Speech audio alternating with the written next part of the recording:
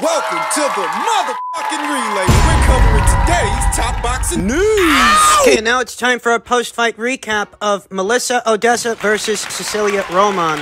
A rather sizable step up in competition for Melissa Oddessa, who sports a professional record of only 3-0 against tough Argentinian slugger and reigning IBF bantamweight champion Maria Cecilia Roman, who sports a professional record of 15 wins, 5 losses now, though it was 4 ahead of this fight, and 1 draw. I have to preface everything I'm about to say with this. This is the kind of fight that is hard to score. This is the kind of fight that could lead to a lot of arguments post-fight because it all depends on what you're looking at. It all depends on what you're scoring. I underestimated Maria. I did decide to go with Melissa Oddessa to win ahead of the match, but not just win by way of knockout. That's not what happened. And Melissa, I think, got a little more than she bargained for in Maria Cecilia Roman. A little. Having seen the fight 2 times now without any distractions. Maria's one tough cookie. Having not fought since August of 2019. What's that come to?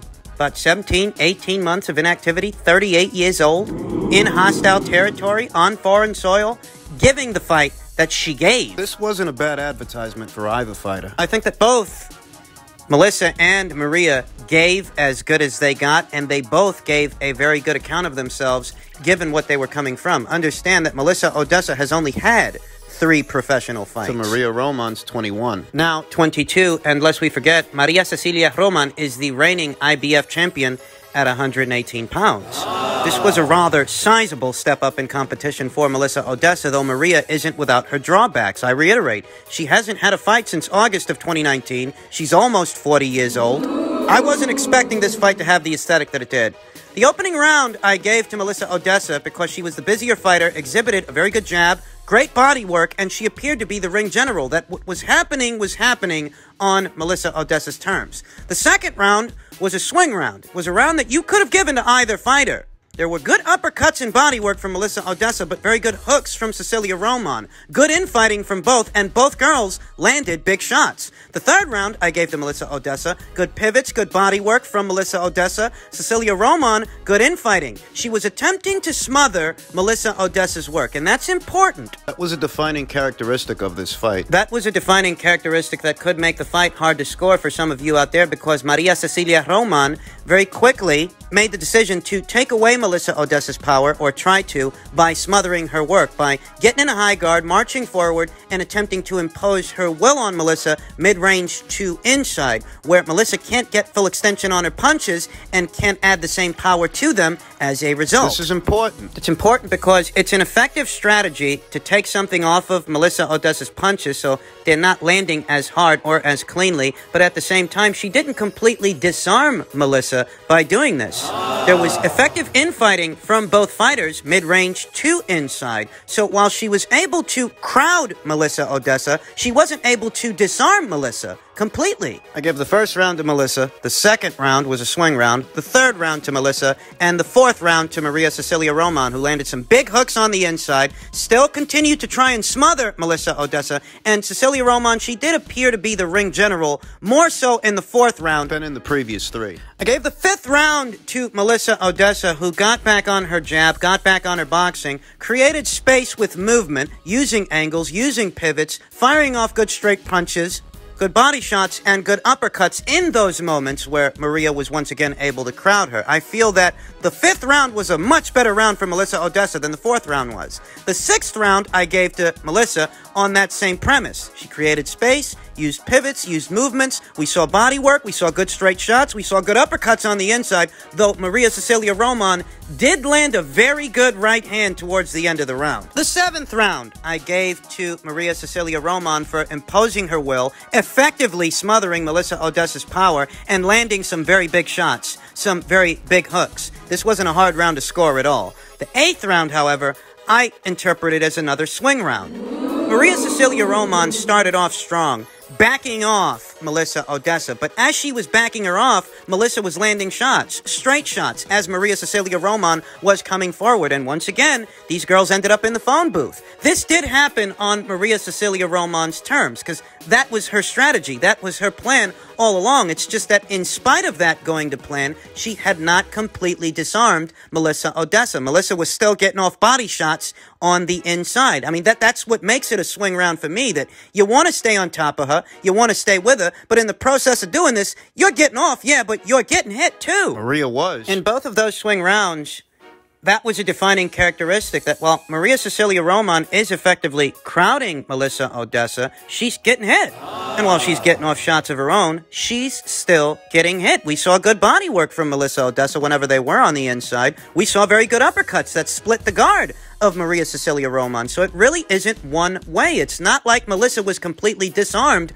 or flustered whenever Maria Cecilia Roman would crowd her. Ultimately, Melissa Oddessa was given the decision, though she posted a comment up to her Instagram account that reads, "Now this is the kind of fight that motivates me. I wanted a quality opponent who would test me, and that's what I got. Definitely have some things to work on and improve, but this is just the beginning. This is what I do. I want the best, and I won't settle for less." Maria Roman showed why she is a current world champion with so many successful title defenses. Not happy with my performance and how close I allowed the fight to get, so I'd love a rematch despite winning. It was a great fight with a pleasing aesthetic. It was a fight where, by the 6th round, at least on my card, Melissa Oddessa had about 4 rounds in the bag.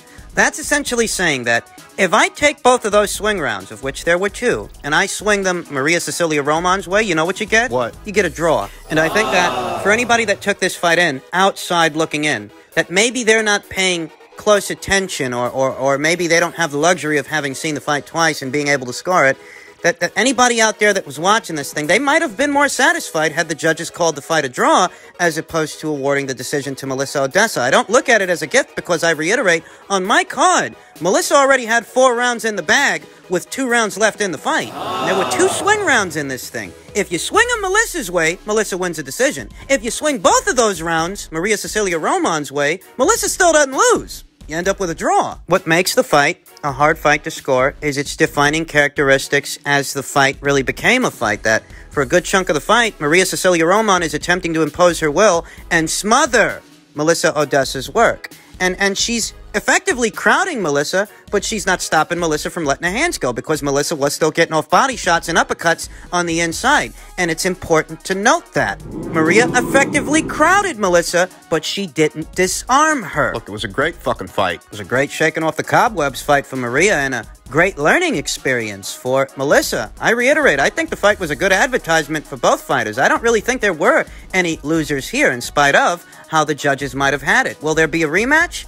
I don't think so. I think they'll take their foot off the gas a little bit for Melissa Oddessa's next fight. Neither of them's got anything to be ashamed of. Perhaps a rematch can happen sometime later this year, but I don't imagine that's going to be Melissa's very next fight. Congratulations to Melissa for adding another W to the column in what was only her 4th professional fight against a reigning world champion with 21 professional contests under her belt. I think it was a good advertisement for both fighters. I think it was a good advertisement for the sport. No complaints from me. I look forward to seeing more from Melissa Oddessa, who is Ring IQ's 2020 Prospect of the Year. Continues to be ambitious, continues to be dangerous, and as far as I'm concerned, continues to be a cut above almost every and any other prospect at or around these weights. In other news, I'm sure most of you are aware that Adrian Broner managed to get a rather dubious decision against Giovanni Santiago, a dubious decision that his own stablemate, Jermel Charlo, isn't in agreement with, and several others on boxing Twitter. This comes as no surprise to me because while I didn't take in most of this fight, I only caught the tail end of it after Oscar Valdez was done cleaning Miguel Burchelt's clock. The aesthetic of the match looked a lot to me like the aesthetic of the Jesse Vargas fight. A fight where, you know, Broner's not doing a heck of a lot out there. He's not throwing very much. He seems to be getting outworked by the other guy. That's the story that the punch stats tell us. Look at 83 jabs landed by Santiago to Broner's 49. 124 power shots landed to Adrian Broner's 49. A grand total of 207 punches landed to Adrian Broner's 98. Adrian Broner, the characteristically economic Adrian Broner, the characteristically underperforming Adrian Broner. Well, you didn't think that Giovanni was going to get a fair shake against this guy, did you? There were some thrills and some spills in this past weekend's action. Some surprises. I was surprised Oscar did what he did to Miguel Berchelt, but if you tell me that Adrian Broner got a gift decision against an unheralded Giovanni Santiago, there's no surprises there. What were you expecting? You know, a couple of days ago, I iterated a sentiment here on the channel during a live stream that perhaps you guys out there might have missed, as, you know, those streams, they do tend to run long, about an hour, 2 hours, what have you. So in case you missed it, well, you know, some of these fights that the PBC puts on, I don't even view them as actual contests. In some ways, I don't really even view the PBC as a boxing outfit in the boxing sense of the word, the sporting sense of the word. I mean, why'd Rolly Romero get a decision against Jackson Marinez? Why is Adrian Broner getting gift decisions against Giovanni Santiago? What the hell is going on here? Rodriguez versus Gaballo was yet another dubious decision that happened in recent memory over there on the shores of PBC Island. You know, after that Zelfa Barrett versus Kiko Martinez fight, you had a lot of guys trying to pile on how they're scoring fights across the pond. Oh. A lot of guys in a hurry to criticize the BBBOC. They conveniently sweep all this shit under the rug. These guys who want to poo-poo over how fights are being scored across the pond and paying no time and no attention to detail over how fights are being scored here in the United States. You got guys who want to write this off as you got to do more to beat an A-side fighter like Adrian Broner. But what the hell makes Adrian Broner an A-side fighter? The guy's a glorified journeyman. He didn't win yesterday's fight. Not based on what portion of the fight I saw, and not based on how Boxing Twitter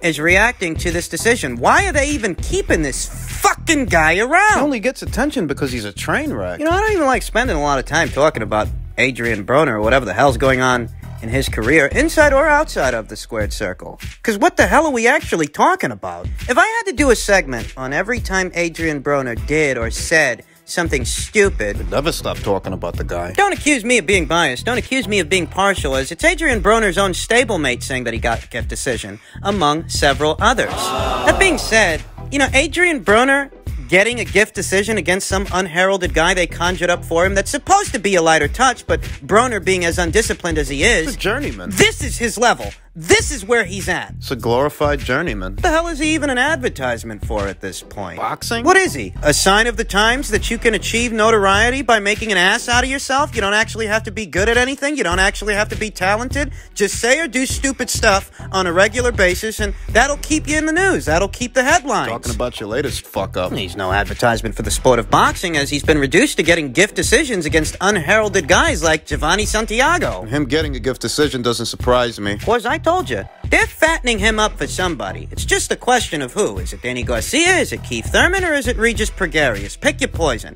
But that's the only reason they're keeping this fucking guy around. And finally, per tweet from Michael Benson, Oscar Valdez versus Shakur Stevenson is now being talked about after Valdez's KO of Berchelt last night to claim the WBC super featherweight title.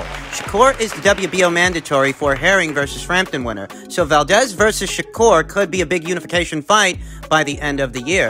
And I agree with that sentiment because I don't imagine that Oscar Valdez is going to be taking on Shakur Stevenson in his very next fight. Oh, I'm sure that Shakur would like that fight to happen sooner rather than later, but it's conceivable to me that Oscar Valdez might be looking to fight the winner of that fight just as much as Shakur, with the difference being that Oscar Valdez is the current reigning WBC super featherweight champion, and if he challenges the winner of that fight, it's a unification match that can be used to trump the mandatory being Shakur Stevenson, i.e. Shakur might have to wait. Bob Arum has said that the rearranged date for Herring versus Frampton will be March 27th or April 3rd in Dubai, UAE. He added that Michael Conlon could return on this card. There were some dubious details in reference to what happened there. We know what the reports were. That Carl Frampton, he's got like a twinge in his hand, something's going on, and they want to approach the Herring fight 100% because this will be Carl Frampton's bid to become a 3-division champion. It's just that the Jamel Herring side of things, his team, Brian McIntyre, they're not buying it. You know, they think that the real reason that this fight has been postponed is because all of the financials in reference to the match haven't been ironed out. That they didn't even receive the airfare for this thing. They feel that they were kept out of the loop. They feel that they were in the dark, and there was a clandestine attempt to have the fight date rearranged, moved for other reasons, that essentially Carl's not injured. It's all bullshit. So at this point, There's no sense in crying over spilled milk. These guys are supposed to be fighting in late March or early April in Dubai. It is what it is. And based on that schedule, that sequence of events, with Oscar having just beaten Miguel Berchelt, and the winner of that fight set to emerge in either late March or early April, a fight between the two champions, regardless of who they are, whether it ends up being Jamel if he keeps his belt or Carl if he takes it from him. A fight between the winner of that fight and Oscar Valdez could take place sometime towards the end of the summer, and then the winner of that fight maybe fights Shakur Stevenson before the end of the year, towards the end of it. Shakur's wanted to fight Oscar since they were at featherweight. That's essentially how he got elevated to WBO champion at 126 pounds before leaving that weight class. He became Oscar Valdez's mandatory challenger. Oscar had decided to chuck the belt, move up in weight, because he was targeting Miguel Berchelt, who he just fought yesterday. Shakur is still hot on his trail, hot in his tracks. He still wants that fight. He wants a fight with any one of these guys, if we're being completely honest. And if I'm being completely honest, I want him to get those fights. I'm just not too hung up over the order that they happen in. If the pecking order is Valdez versus Berchelt, and the winner of that fight faces the winner of Herring versus Frampton, I'm okay with that happening that way before Shakur Stevenson gets a crack at the winner of those fights. It's not like Shakur Stevenson is in any danger of being aged out by these guys, because all of these guys are older guys than he is. He's got plenty of upside and plenty of time. He needs to use it wisely. It'd be very difficult for me to lambast Oscar Valdez for not prioritizing Shakur as opposed to the winner of Herring versus Frampton, because the winner of Herring versus Frampton is a world champion. That's a unification match. That's the kind of fights I want to see. It would be very difficult for me to criticize Oscar in that situation for not prioritizing Shakur and prioritizing the winner of that fight. Yeah, I can't criticize him for that. Especially since I didn't even think Oscar was going to make it through this past weekend's fight. I thought he was going to lose. I thought Miguel Berchelt was going to knock him out. Yeah, I can't give Oscar a hard time. If that's the way that this all happens, if that's the way the cookie crumbles, I really can't complain. If Oscar Valdez goes from Miguel Berchelt straight into a unification match with the winner of Herring versus Frampton, I can't complain in that situation. Oh, might upset Shakur Stevenson, but want doesn't always get, and you can't make everybody happy now, can you? Everybody's not going to get what they want when they want it. And I'm not unsympathetic towards the plight of Shakur Stevenson. I know that this is a kid who wants to prove himself against the best available fighters that are willing to fight. So I have no harsh criticisms for him either. Why would I? That's what you want from a young fighter. You want them to pursue those kinds of fights with those kinds of fighters, those kinds of champions. I mean, there's no real room for criticism here, if I'm being honest. For anybody. I understand Shakur wanting to fight Oscar or the winner of Frampton versus Herring, and I think there will be a time and a place for that. But if the pecking order is Berchelt, then the winner of Herring versus Frampton for Oscar Valdez, no, I can't criticize him. I can't lambast him. I can't complain. Shakur might have to keep busy with someone else. I don't imagine he's going to be happy about it, but that's how it might happen.